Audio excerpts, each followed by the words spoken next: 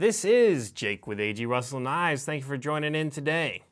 We are going over some Boker fixed blade buoys. And these guys are really cool. So we're just going to jump right in. This is the Boker Arbolito small buoy. It says small buoy, but it is still a 6.5 inch blade. It's a pretty beefy blade. 6.5 inches, pretty wide. It's got a 1/4 inch stock. So it's a chunky sucker. You're not gonna break this. It's got a pretty thick guard as well. Slight taper. It is full tang. A slight taper in the tang there, which is nice. Helps with the balance. You can see it balances right at the middle there, which is nice. Comes in 2 handle materials.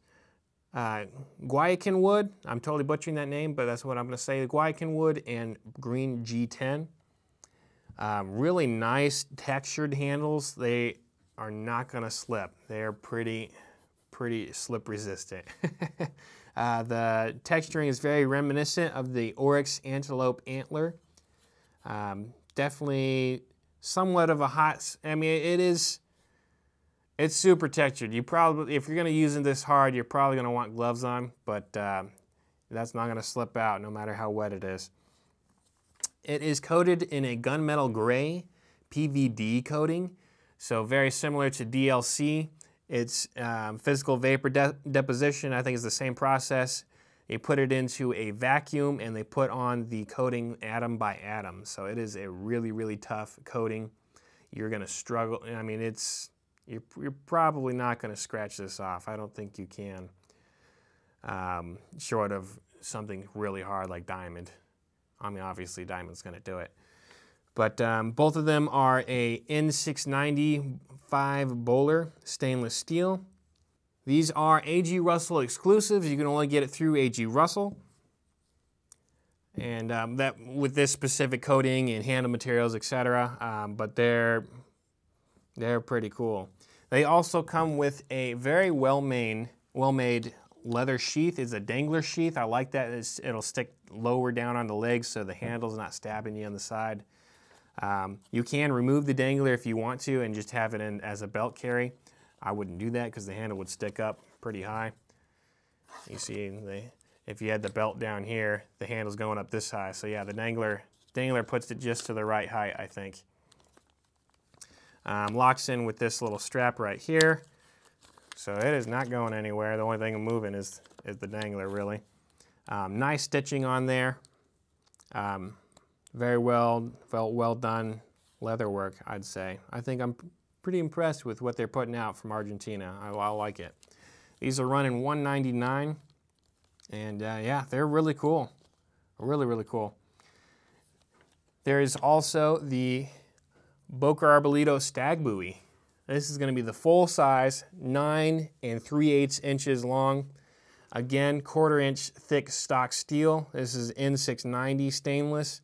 Got that nice wedge or swedge on the top here. It is not sharpened. Same on the small one. Not sharpened. That's going to make it available to more people in more states, just due to state laws not allowing you to have the back end sharpened, depending on your state. And it does have the absolutely gorgeous red deer stag antlers. They do a very good job with this. They make sure they leave a lot of bark on there. A lot of companies grind it off just to make it try and fit. But in my opinion, if you're grinding off the bark, you might as well not use stag, just use bone at that point. This model, absolutely great job with the, I've yet to see a bad example of the stag scales on here.